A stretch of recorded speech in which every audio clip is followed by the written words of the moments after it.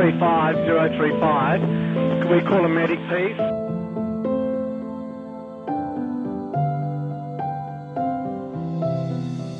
I decided I was going to compete in the 2017 Rottnest Channel Swim as a soloist. Thought I'd have a great experience. Got to the shy of the 18k mark and lost consciousness.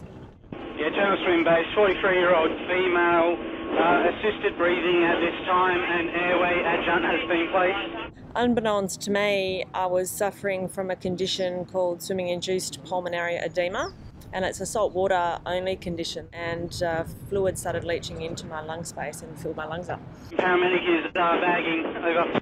Confirm we will be coming in at speed, request paramedics on arrival. When she got to hospital, that she was discovered to only have about 10% working lung capacity.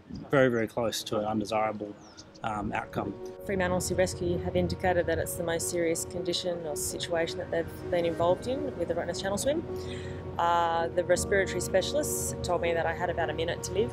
We're alongside at the ambulance drop-off, doing a hot change with paramedics. We'll let you know when we're back on course. My situation was so critical and I was so unawares of that something like that could happen. Thank God for Fremantle Sea Rescue and their amazing skill set.